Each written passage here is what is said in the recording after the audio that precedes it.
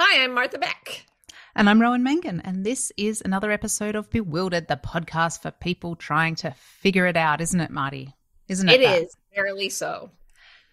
So today we're doing something a little bit different, not to the podcast, but just with each other and the process of recording, which has got to be fascinating for the peeps. So we're not in the same geographical location today, Marty, are we? Ooh, no, we are not, which is spooky and 21st century. But as long as we're in the same emotional space, it doesn't matter if we're in the same geographic space, does it? Well, let's see if we are in the same emotional space. We can only hope. My emotional space is large. Mine is small and crooked. So I think mine fits into yours. Well, okay, let's just move on to what you're trying to figure out. What are you trying to figure out, Ro, besides all the logistics of this podcast? Look, Marty, as so often with me, I'm just trying to figure out how to be a good partner to you in this world. Oh, what else matters? I mean, partner is maybe the wrong word because what I'm trying to figure out at the moment is often to do with how to be a good sidekick to you, not specifically partner.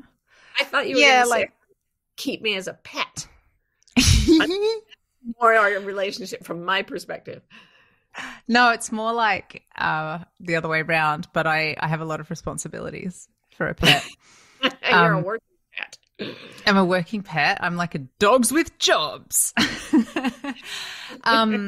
So this is what happened. I'll just tell you. I might as well just tell you.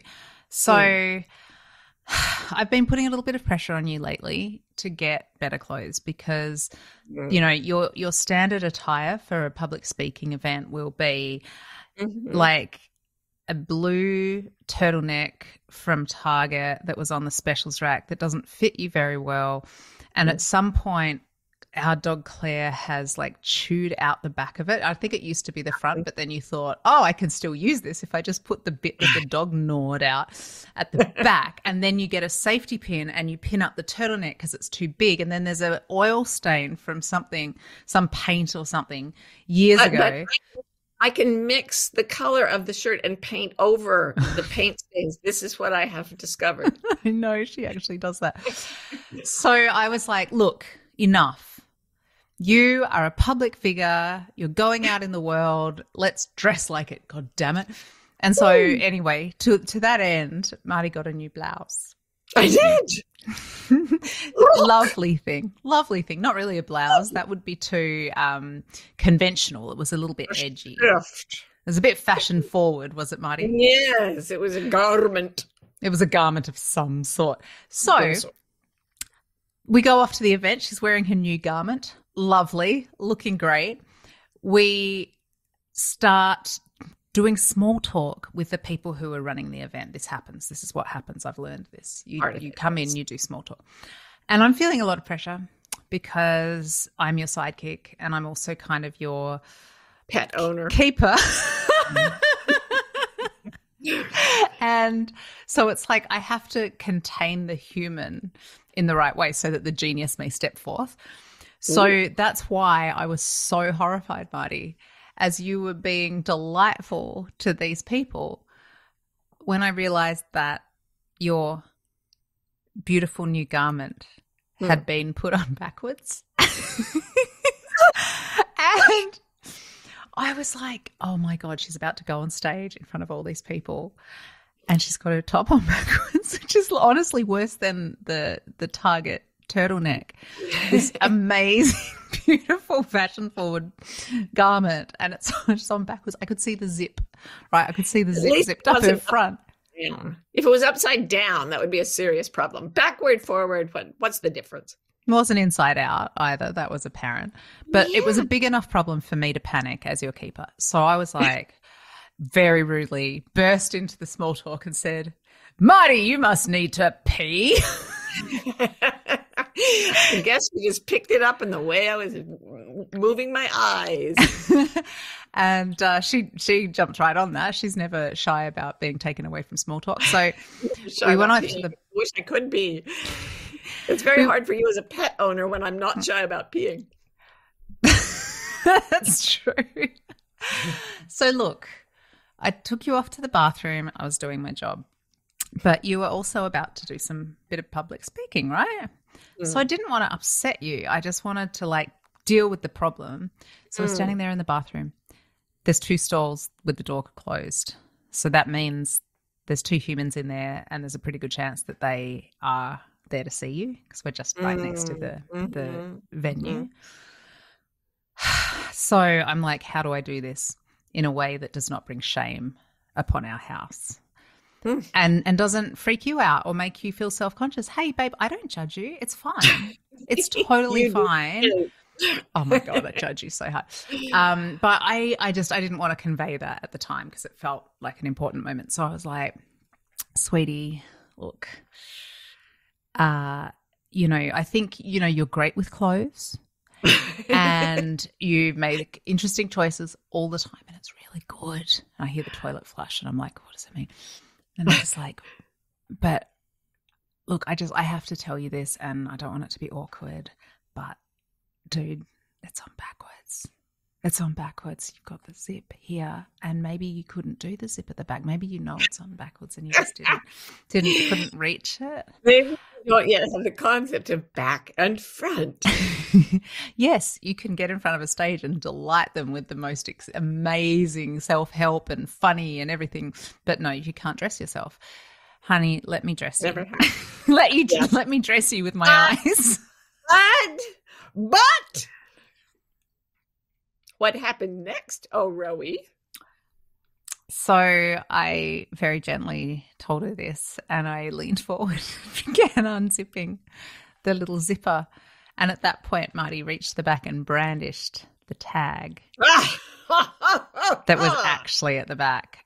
It was so fashion forward. It had the subtle little zip that goes at the back, at the front. That's right. That's how fashion forward it is. Fashion, I suppose, is in the back. And if it's fashion forward, it puts everything in the front. Yeah. It wasn't my greatest moment as sidekick. Yeah. I won the fashion contest that very day. You did. And it was the only day of my life I have ever won a fashion contest. Basically, the one thing I had going for me was that I knew how to put clothes on. She can do everything else. And that day is when it finally came to me that no, she can actually put clothes on too. So I'm completely redundant. Redundant. Well, you're not though, because I'm trying to figure out something related to those very same clothing advances. Tell me about it. Because you also ordered me some pants. And they came and they were shaped for a completely different human. And like an octopus?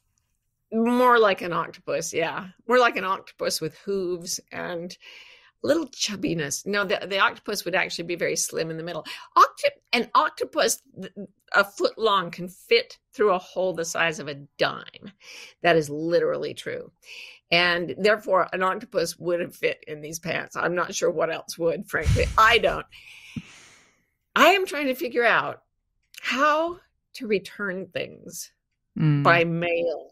By snail mail. They came in a box designed to be tried on, not the box, the pants. And then maybe that was a mistake. There you go. I can fit in the box. Then if they don't fit, you put them back in the box. There is a self-addressed stamped label. You put them in it. I assume you take them somewhere. This has been sitting, the box and the pants have been sitting in my room for like 5 days, and they just strike such fear into my heart. The thought of returning them by mail just is so complex to me.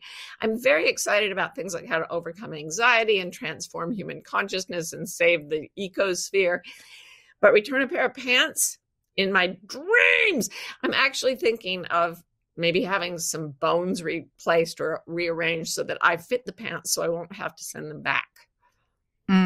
Yeah, we could do that. We could do that. It's funny, like I'm trying to rank, the difficulty of getting dressed with things the right way round and stuff like that versus, because you can get dressed.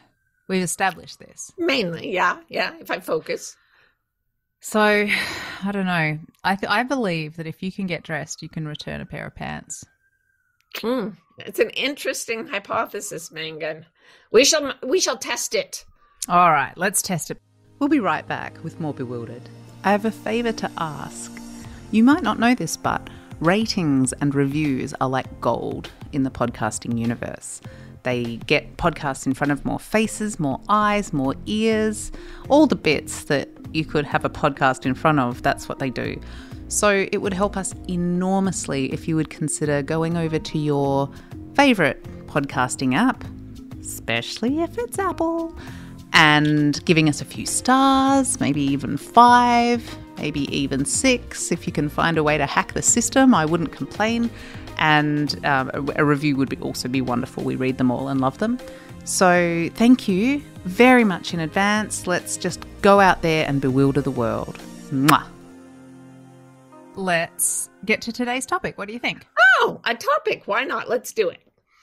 So this topic came from a conversation that we had not too long ago that was related to the idea of drifting.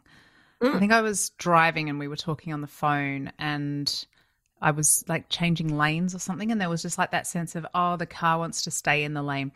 And I started thinking and talking to Marty about how so many of us just drift through our lives from like sort of milestones that the culture approves of from one to the other. So whether it's drift from school to college, if that's the rules of your particular culture, or to work, and then as long as we continue to take the obvious direction, then we don't have to think too much and it's relaxing. Right. Right. And that is actually one of the functions of cultural patterns. They save us from having to make choices. We can be quite passive because the whole culture is telling us, now you do this, and now you do this, and now you do this. So it's convenient and it saves a lot of anguish, I'm sure. But as you pointed out, like, people can drift into places that aren't perfect for them. Yeah, exactly. It's like you can get caught in a current and then suddenly 50 years goes by. And you're like, oh, wait, I don't think I wanted to be on that track after all.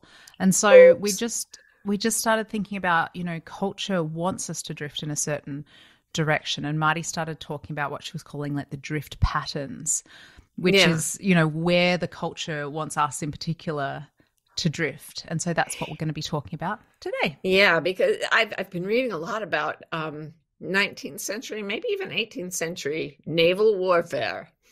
And of course you have. Of course I have. So it's really fascinating how these people who couldn't really go far or communicate very freely on land compared to us, they could get into the ocean. And if they knew the drift patterns, they could just get into the one they wanted and basically be carried by currents as well as wind anywhere in the world. And it's that is so efficient and almost magical. And I thought, culture is doing us a favor, or thinks it is, by trying to carry us through our lives that way. But as you say, 50 years in, if we're in the wrong drift pattern, it's brutal to realize you wasted all that time. And why did you do that? The culture basically wanted you to drift in the way that it sent you, because when individuals conform to its drift pattern, it gets to maintain what it is and be in control. So it's basically benevolent, but then it can become extremely powerful. And if a ship is in the wrong current, really bad things can happen. Yeah. Yeah. Yeah. I mean, I don't know if we're probably belaboring this metaphor too hard, but that's right. There's plenty more metaphors to come in this show. So you're in a current, you're drifting into college from school. And that seems, like you say, pretty benevolent, pretty benign. And then I think what can happen is that there's like gentle currents and then there's not so gentle currents. And then suddenly it's about, do you know you're in a current or not? So in Australia, we're all very, very aware of what's called like rip tides, rip currents, which, I mean, probably everywhere, but there's like, it feels very... like a very big deal in Australia in your childhood. It's like, the rip, get caught in the rip. And that's a current that flows outwards from the beach. It's a strong one. And like very quickly, if you get caught in a rip, you can just be like, pshoo, out to sea. And it's scary. Ooh. It's super scary. Yeah. And if you try to swim against it, you think you're a good swimmer and you swim. And like I once got caught in a current that was like headed north up the beach in Florida, and I was trying to swim it toward the beach east, and I thought I was swimming really well, and because I was making such progress, I was moving so far, and then I looked up and realized I had never seen the landscape that was there. It was a totally different beach, and it was seriously scary. Trying to get out of it, because you could drown out there pretty easily, even in America. So even in America.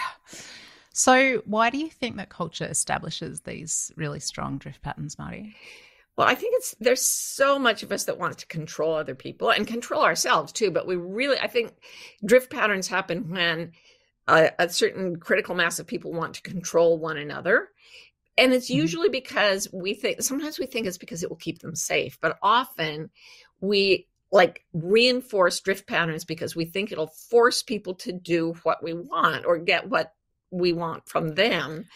Well, so I guess if you're defining safety as your goal, and that safety is doing more or less what you did, you might be tempted to push someone else into that. Yeah. Yeah, like we all try to protect our children by teaching them to do certain things, to obey us implicitly, to respond to what we say. And it does start off as protection, and it's important that way. But if you look deeper into really controlling parents, often they want the child to represent themselves, like reflect well on me, child. It's not just about protecting you. It's about making the kids buff up our cultural place. And marriage is the same way. I've seen so many clients who forced spouses to make decisions that were in keeping with cultural norms, but it wasn't because for the good of either one of the people. It was so in one spouse's mind, they would look good to the neighbors, to their parents, to whoever. Yeah.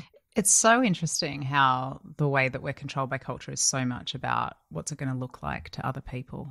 So intense. Yeah, it's about appearances, and there's a part of us that also likes it when other people give us these cultural patterns that we can just follow, because it means we don't have to make scary choices. We just lie on our backs and drift, and we go to the places we're supposed to go to.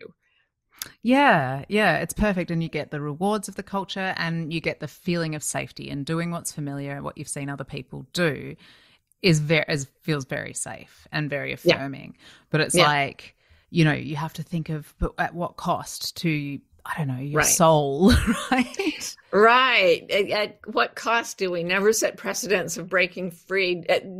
At what cost do we agree never to do the things our culture says we don't do? There's that weird thing of drift patterns where it's just, why don't we do it? Well, we just don't. People like it's not the done thing. Yes, we don't wear white shoes after Labor Day. I don't even know when Labor Day is, nor do I own white shoes, but that's beside the point. Yeah, it's weird, all these little cues, and somebody says, but we don't do that. And you're like, oh, all right. Because that's powerful for whatever reason. That's very powerful. I was just thinking about how much the culture, our lives are set up with all these little rewards. Like when you pass each level, you get like points, you know, and like your wedding, you know, wedding gifts. Get married. The culture loves, you know, it when you get married, and everyone will give you a toaster and a fridge. I don't know what you get, but no one gave me a wedding present. Weirdly, nobody gave me one either. The second time, I got them when I first got married as a 20-year-old Mormon. I got bags of sugar. That's what Mormons get as wedding gifts more often than not. I love that. But nobody gave me anything when we got married. No, weird. Almost like we never told anyone and went in yoga pants. But anyway, that's a story for another time. So like wedding gifts are a classic, because if you don't get married, you got to buy your own freaking toaster. That's right. Right. You know, and then and the whole of doing the standard middle of the road mainstream life is set up with those kinds of rewards. That's a really obvious one. But to accord with the standard milestones is just pure reward after reward. It's like little dopamine hits. They're like a little computer game. Oh, and we just long for it because it's like we're going to be set for life if we can just get into the right current, and if it will just grab us hard enough. It makes me think of the Janice Ian song 17, Yeah. because I really identified with that song, and part of it goes, the rich relationed hometown queen marries into what she needs with a guarantee of company and haven for the elderly. Your whole damn life is set if you look right at 17 and you get the football star to marry you. You're set to the grave. Yeah. It's interesting. This topic brings so many songs up. It's so interesting because I started thinking then, as you were talking about Jack and Diane, the John Cougar Mellencamp. Right. You know, and that's that kind of hometown thing. Life goes on long after the I think joy. The thrill of living is gone. The thrill of living is gone. Yeah. But it's so, I mean, I really think marriage and conventional looking marriage is really fascinating. Like the traditions are so well scripted, and so you grow up and you see, and this is in our culture, it can be very different. But like I could imagine for a Hindu wedding as well, it would work exactly the same way. You grow up seeing all those amazing traditions, right? And or whatever the traditions are, but you know, you see that white dress, you see those suits, you see whatever the meaningful images are, you hear the stories. So much of the culture's power is in storytelling. And then when you embody that picture and it's you in there and you're like falling into line with the ancestors, and you know you're doing it right because you're doing the same thing they did. Yeah. Oh, and every Disney movie. Yeah. Yeah. And it seems like if we can just keep in that current, actually, it's the solution to everything. It is. And yet I actually, at 17, I was so highly acculturated because I was raised in Mormonism back when, I mean, they didn't even have, there was a sitcom that had a gay character, and in Utah, it couldn't be shown until after 11 p.m. so that children would never see it. When the gays come out. When the gays come out. It's well known that gays come out at 11. Nightly. I was 30 when I came out. But they should come out when they're 11. Kids, it gets better. Anyway, Mormonism is a very narrow, very strong current, or at least it was when I was a lass. And I got really stuck in it. I really was. It's not that I wanted to be the bride or anything, but I wanted that certainty. I wanted to fit in. I wanted to be safe forever. I did not ever want to be lonely.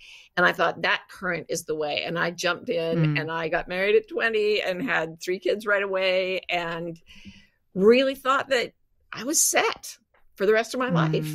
And then what happened? Then I decided I wanted to kill myself. My body fell apart. I got really, really depressed. And I remembered that at the end of that same song, Janice Ian says, "Remember those who win the game, lose the love they sought to gain." Listen to these lines. I love it. "Indentures of quality and dubious integrity." And I just wrote a book about integrity just a few years ago. I just wrote a book about debentures. It's thrilling. It's a thriller, but a love story as well. What is a debenture, please, when it's at home? I think it means it's worth less. You accept something that's worth less. It's like that dating show on Mad TV called Lowered Expectations. You'll do anything to get in the current. You'll sell out, and you'll abandon your integrity. I didn't know who I really was at that age. So what I did was leave my integrity by getting into the current and saying, this is the way I want to live my life. My ex-husband, I think, would say the same thing. He had done exactly the same thing, grew up in the same culture, also very young. He was 23 when we got married. So we did it the way we were caught in the current of our culture, and we were floating along together. And at a certain point, we looked at each other and went, neither one of us likes this current at all. I think largely based on the fact that I fit all 3 of the categories that the Mormon Church one of the leaders came out and said in the 90s, there are 3 enemies of the church in the latter days: feminists, intellectuals, and homosexuals. And I was like, oh, that rings a bell. I got 3 for 3. And I imagine that, like, I wake up in the current. It kind of reminds me, I saw a sea otter colony in California at the beach. I was just going to say this story reminds me so much of otters. It does, doesn't it? So sea obvious. It's almost big. It's almost too obvious, though, to go to the otter angle at this point. More young Mormon couple. It just screams otter story. Go on. Sea otter in particular. Yeah, those things are big. They're like as big as a 4-year-old. So there's these big fuzzy darling things, and they're sleeping on their backs in the water on a rocky cove in California. And one of the babies is sleeping with his paw interlaced with his mommy's paw, which is adorable. Aww. And then he got too sleepy and he let go. And he got caught in a rip, and both of them were asleep, and it was carrying him out. And he was going out quickly, still asleep. And there were like a small group of people on the beach, and we were screaming at the otters to wake up.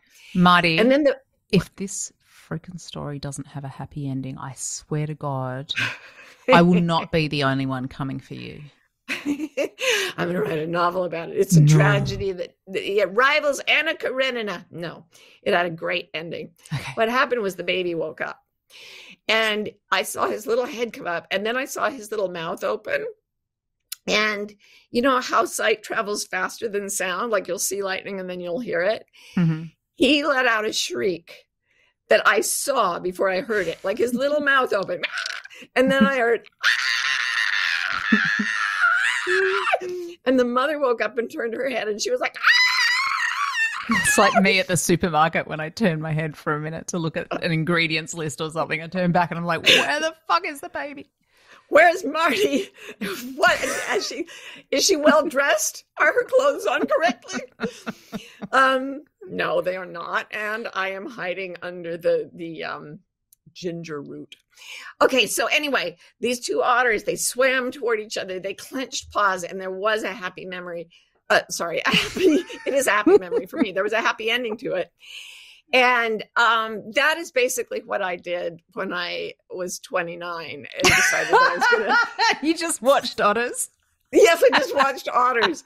No, I was the baby otter who had drifted far from shore, and I woke up and looked, and like the people that I was meant to be with, like lesbians, were far away from me, and I did open my tiny mouth and shriek, "I'm a gay feminist intellectual Mormon, help me!" The lesbians saw you screaming before they heard you, though. Well, Carrie Koo did. She came swimming in, going, "I'm in the same current, and I'm all 3 of those things too." And together, we swam cross current and got away. Yeah. Brilliant. And the rest is history. But it was kind of a gift to be in such a strong culture because I was so conformist, and because it was so the current was so absolutely inimical to my nature that it was one of those things that when I woke up, I could kick off it really hard and say, I want to be the opposite of that. So in a weird way, it's good to wake up in a current to see that it is really drifting fast and you really need to do something about it instead of waiting until you're 80 and then going, oh, that was a mistake. When I came to my senses, I was in such a strong current carrying me so fast that I realized quickly, relatively quickly before 30, that I needed to push away, which is kind of nice. I think the earlier you can push away from culture, the earlier you find your true nature.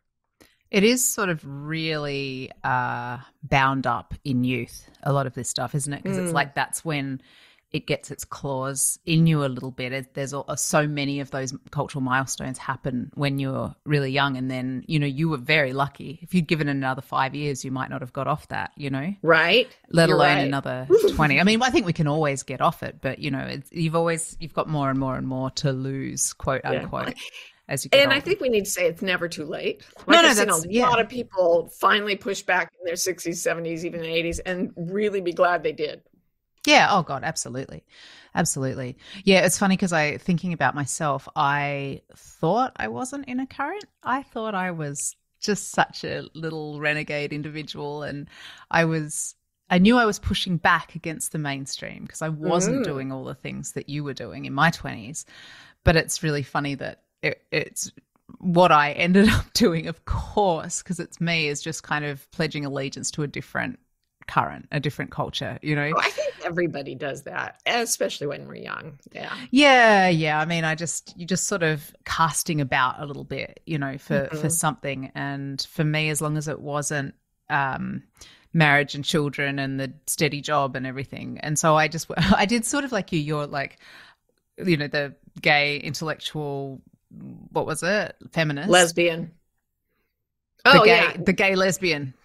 Don't tell me she's a lesbian as well as being gay. Yeah, gay, lesbian, feminist. Yeah, so for me it was just like, it was so important to me. God, I was such a little punk, Marty.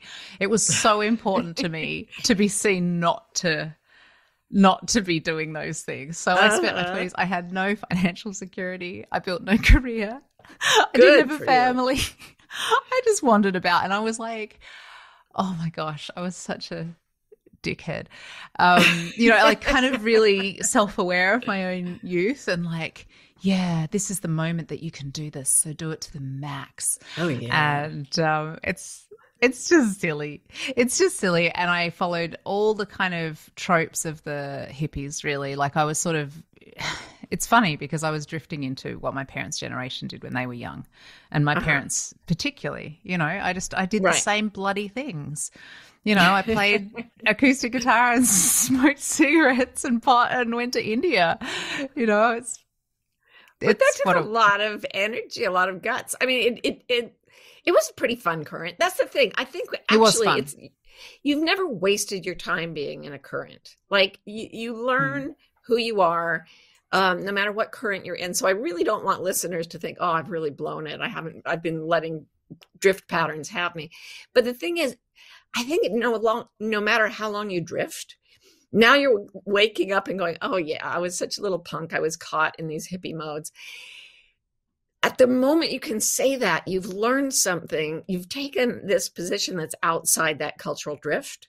Mm-hmm. It's like you've thrown your past self a rope. Like the moment you wake up, you've already learned from everything you did before. So I really feel like no drift is wasted, but the drifts that are not right for your true nature can make you suffer a lot, and they can make you exhausted and miserable. And more than that, like it's never as simple as we're making it sound, in the sense that even if you're in some sort of drift pattern, you're doing it in your own way, and you're still on your path or whatever. Like it's not as simple as, oh, you were wrong and now you're right, or anything like that. It's always going to be a very complex thing. But, you know, I think that it is true, though, that it's very tiring to swim against any current at any time. And, that's the truth. You know, it's like you've got to do it when it matters, and maybe not so much when it doesn't matter. It's like, what parts of my life do I stake this on? So right. So the drift pattern can have me as long as it's not taking me too far away from my truth, because it's so tiring to swim against it. Yeah, like, okay, my kid wants to have whatever in her lunchbox. I'm not going to put a lot of energy into swimming against the current on that, because this other thing really matters to me. You know, I'm getting the metaphor is remember before Lila was born, you were like, my child will never see a screen in her life. And I was like, oh crap, my other children saw a lot of screens. And now no screens, no processed food, no white food, nothing. Not to my child. Never. Not my child. I felt so deeply affirmed the other day when she was sick and you turned on Peppa Pig and you just went, oh, thank God for television. It's like toddler storage. And I was like, oh, I wasn't evil. I did not do something lazy. I let that current take me, because raising kids is hard and you need whatever current you can get most days. I think those of us who have children, nothing in the world is cuter than what we thought before we had the children. Right. there. Oh, my you God. were so I clueless. like to ask pregnant clients or dads of pregnant people, what do you think life will be like with a baby? Oh, we'll get up in the morning, we'll read stories and do dances, and we'll make macaroni art. Then the baby will nap while I have a career. But, like, okay, hon, you just drift into that. You just go ahead. We'll There sit are some side by rapids side. We'll sit side by side. She'll draw with her crayons, and I'll just type away on my laptop. I'll take her to the office. I'll take both the twins to the office. Everyone will be delighted, and they'll sit in their bassinets like tiny little dolls. Good times. Good times. Yeah. So all of that was to say that you pick your battles, and, because you don't want to be completely exhausted from being a maverick at the point where something really matters. Yeah, if you're sailing a ship and you get in a current that's going basically where you want, you can ride it for a while. Yeah. Yeah, absolutely. So we're all in some currents, and that's not always bad, but sometimes we need to wake up and start screaming like otters. And I would compare that to coming to our true nature. Instead of coming to consensus, come to our senses. How do we come to our senses about drift patterns, Rowie? It's an excellent question, and we're going to talk about it in just a minute. So what are some ways that we can recognize that we're in a drift pattern, like when we're drifting with culture and probably away from our true nature? Well, for me, I think it's a push-pull thing. I felt sort of pushed.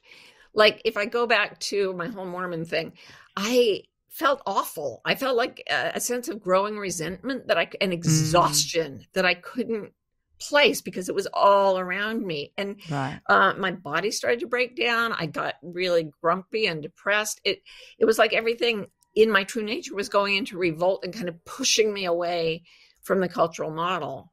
Oh, that's so there's so a lot interesting. of push. Yeah. Whereas I can remember a really distinct sense of being pulled towards, I guess, my true nature. I keep having trouble like extending this metaphor in the right directions. But anyway, I had this really vivid memory yesterday of I was dating this guy, and I was at his house, and he had all these housemates, and they were all like super intelligent, educated people. And so I'm sitting there about to go off and be a waitress, eating my toast, and there's this conversation going on at the table, and they started talking about whatever the political matter of the day was. And I just remember Jasper saying, well, Mossad will be all over that.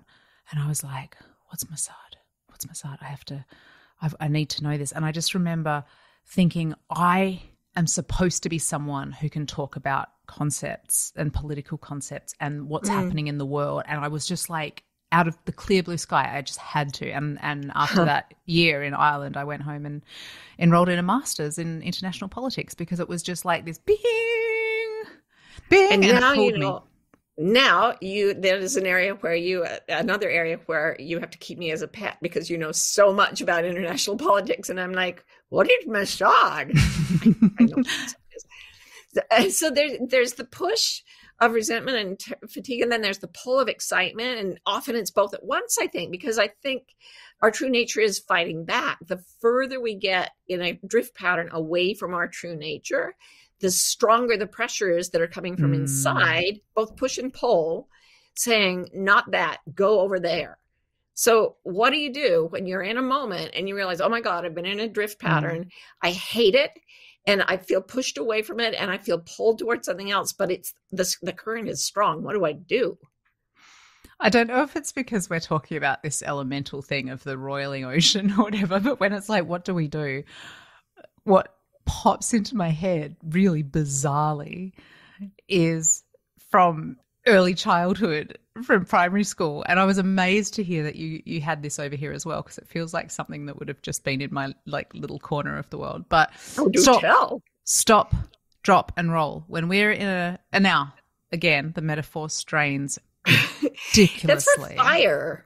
That's for fire. If you're on fire, stop, drop and roll. No. Oh, yeah. Yeah, if you're on fire. When did you guys do it? When do you do it in Australia? When there are snakes? Yeah, just basically anything. it's just not safe, except snakes. Snakes are usually on the ground, so don't drop. So if I'm Jump. in downtown Melbourne and Yeah. I just get worried and something is worrying people and I see people stopping, dropping and rolling around, I just assume that they're alarmed about something. Oh, shit, mate. It's time to stop, drop, and roll, I guess. Oh, well, everyone else is doing it. I think it's a great phrase because if you take the fire part out, because I don't even think it's a metaphor. I literally think you have to stop. I think stop, drop, and roll. It's exactly what you need to do. Literally stop what you're doing. Like go into a room by yourself. Stop it. Yeah. Stop everything. Yeah, I need to defend this because it is... I think it pops up and maybe it even embeds so deeply in our psyche, the stop, drop and roll, because it is like a message from the universe, you know? This will get you out of your parents' house. Exactly. Unless they kick you back in. No, it's really, really primal. You're right. I mean, whenever I get caught in any kind of cultural drift, even if, you talk about culture at different levels, every friendship has a culture, every school has a culture. So whenever I feel that push-pull inside me, I have to get by myself. So I literally stop going with the flow of the culture by being by myself away from any of those pressures. So it's a literal stop. And then I drop in. I drop in to my deepest self. It's funny, drop in is the expression you use, but I immediately, being a good little hippie, think of drop out, the alternative expression. Wasn't that a hippie thing? Drop in, drop out, drop in, smoke pot or something. I was in Utah. I didn't know. I know, but I can't think of it in this moment. Oh, everyone, just put it in the comments, please. Yeah. Anyway, I use the phrase drop in when I go into like a meditative state. And a lot of people use it. It does feel, I mean, I even picture it as, I sort of drop my eyes to half mast and my attention turns inward to the center of my head. And then it's almost like I feel something like a coin dropping into a well and it ends up landing right in the center of my body. And that, it goes through my heart and down into my solar plexus and there, or all the way to the pit of my gut. We call it the hara in Japanese. And there I feel what's right for me and where the cultural drift is taking me that I don't want to go. So I think drop in is great.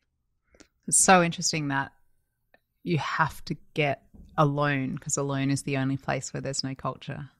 Yeah. Isn't that fascinating? So you stop, you get alone, you drop in, so you get down below the conscious mind where your introjected culture is, Yeah. Like all that left brain stuff, all the language and voices and blah, blah, blah, and just sink down below that because that's where we can listen to ourselves, right? Listen to our true self. Stop, drop, listen, and roll. Listen, yeah, that's implied in the dropping in. And I think some people get so good at it, they can do it in the middle of a conversation. Like, I think if you practice it, you get better and better. And then you're wild, right? Right. I'm not sure where the metaphor goes with roll. Although I do. Tell me. All right. So you stop, drop, and listen, and you listen to your true self. And maybe your true self says, no, you're just hungry or whatever. It's fine. You're not, this is a fine current for now.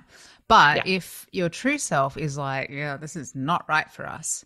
You're a little body and you're in a little current and then you just roll. I have to just say roll out of it. Sea otters roll a lot. Oh my God. Everything with the otters every time. I'm just saying. I mean, Marty, if you love otters so much, why don't you just marry them?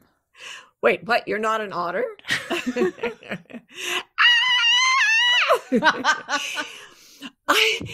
Well, they do roll and they make some progress that way.